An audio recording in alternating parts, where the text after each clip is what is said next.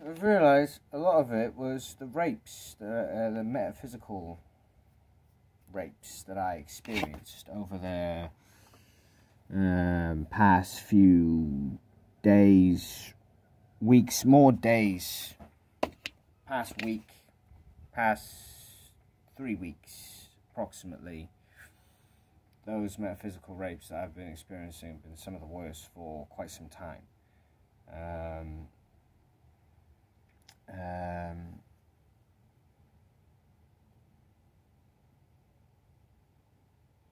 It was from those that I grew these lower vibrational mutations, these harmonious low frequencies, which are huge strength and amplification to my ability to defend myself on a lower vibration, whether it be in a state of fear, which isn't a place that I think I'll be going anyway,